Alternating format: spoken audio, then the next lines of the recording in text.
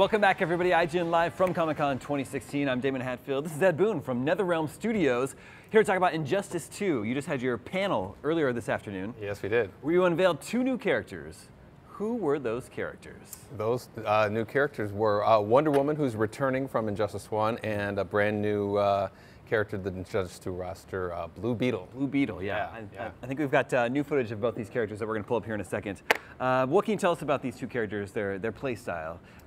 Maybe you even let us know a little bit about Blue Beetle, because everyone knows Wonder Woman. Maybe not everyone knows Blue Beetle as well. Yeah, well, Wonder Woman is returning, but she has, she's playing differently this time. Before she was kind of switches between two different stances. Now she fights exclusively with her sword and shield, and that's a big part of her whole fighting style. And of course, she has the gear thing, which enhances all the characters as well as her.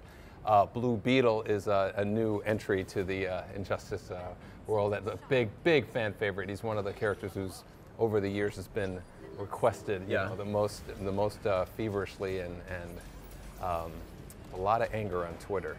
And so about him not being in it, or about him being in the game? What? Yeah. People are really mad we didn't. Hold on a second. You're saying some people on Twitter are angry? No, they're angry that we didn't include him in the last game. Okay. Yeah. So we're really excited to get him in the game. And what's really cool is because we're even bigger roster and we're digging deeper into the DC roster list, we can do other characters like Blue Beetle that are really big, hardcore, not quite as recognizable as Superman and Batman, but have a really intense fan base. Yeah, you mentioned the gear. That's like one of the major new features this time out. Yeah. Explain to me how this works. You win gear for winning matches, and it's sort of a loot drop system, right? Yeah, exactly. After certain matches, you'll get rewarded with new costume pieces, basically. And the costume pieces, you put them on your character, and they actually strengthen your character in certain areas, like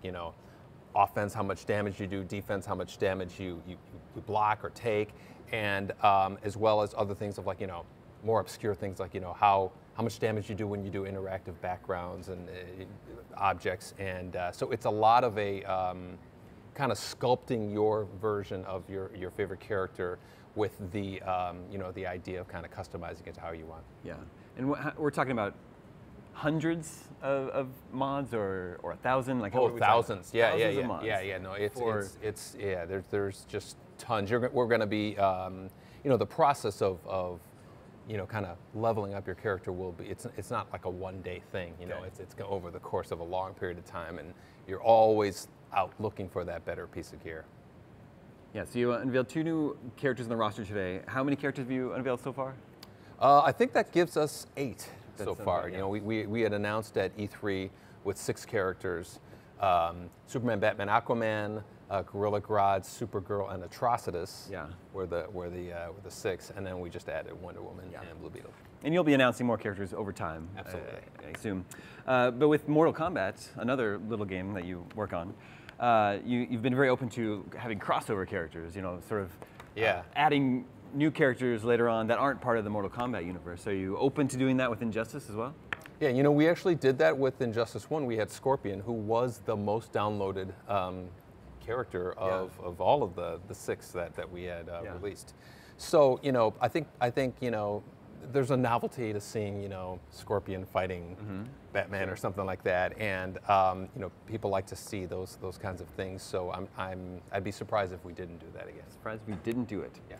Yeah. In getting back to the gear for one second, you've also noted that that's not like it's not a requirement, right? Like when you're playing in matches against people, you could elect to play is it a different mode? Yeah, because you're leveling the characters and your character's getting better. If you've been playing the game for 6 months and I just come in, first of all, we're not going to match you up with somebody who's been leveled up that high. But for things like tournaments and regulation tournaments where you're playing for money and all that stuff, we're going to have a kind of a level playing field tournament mode that people can pick that kind of disables all of the power-ups from the gear, and then you have your base kind of tournament version of these characters. Right, yeah.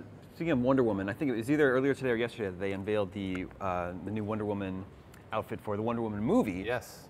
for the game, for her model, have you been working with the movie studio also to sort of like we don't work with that? We don't work with the movie studios. They kind of like have their universe and we have ours. But you know, like in the past, we've had the movie versions of the characters in our games, just as like a skin, like a cool novelty thing. And I'd be surprised if we didn't do something like that again. Speaking of that, I think it was the first Injustice that you had a skin of Stephen Amell for Arrow. Yes, yeah, that's right. Green Arrow, right. Yeah, that was cool. Is that also something you're open to? For sure. You know, I mean, yeah. I mean, there are all these shows now: The Flash, Arrow, DC Legends, and Supergirl, and so those are great opportunities for us to do these kind of nods to those different universes. The first game had a very popular comic book tie-in. Yeah, yeah. And is that something? Have you announced anything on that? We did. At our panel, we announced Tom Taylor, who wrote the first Injustice comic, is going to be returning to do an Injustice 2 comic, which will cover the events between the Injustice 1 game and the Injustice 2 game. So just like, you know, we have this kind of 4-part story. It's like the Injustice 1 comic, Injustice 1 game, Injustice 2 comic, Injustice 2 game, and they're all telling the long story of, you know, this alternate universe Superman and Batman. Yeah. The game is coming next year. That's right. There's not a specific release date yet, though, is that right? No, not yet. 2017. So is that when the comic is coming as well? The comic is going to come before the game. Okay. I'm not sure the exact month, but it's definitely going to come before the game comes out. And then the original Injustice eventually came to mobile. Yeah. Is that something you're exploring doing for Injustice 2 as well? Yeah, absolutely. Yeah. You know, I always describe the mobile game and the comic as like the two children that the game had that graduated and went on to become, you know, really successful. Your proud father. Yeah, exactly. And so there's definitely going to be an Injustice Mobile 2 app as well. Very cool. Yeah. We had a reporter at your panel today, actually. I heard the most common question was, is this character in the game? Is this character in the game? And you know, and we made it really clear that, you know, we're here to announce Blue Beetle and Wonder Woman, and we can't say any more. And they goes, okay, I get it. Is Red Hood in the game? Yeah. You know, which was, you know, we love the enthusiasm that they would have for it. But at the same time, I was like, oh, you just wasted a question. Yeah, you could have asked something that we might have answered. Exactly. And then the next guy's like, okay. Is Dr. Fate in the game? You know, all these things. This is great. Yeah, internet, leave Ed Boon alone about the characters. You'll learn about all the new characters in due time. Exactly. What about Mortal Kombat X? You've been teasing some sort of announcements, more updates to that game recently. When are we going to hear more about that? If I had my way in the very near future, and I might have my way, but yeah, we definitely have. If all goes well, we have some good news for Mortal Kombat XL. In the near future. In the near future. You have your way. Yes. All right. And thank you so much for coming by the show. Thanks for having me. Injustice 2 is coming next year. Stay tuned for more from IGN Live here at Comic-Con after this.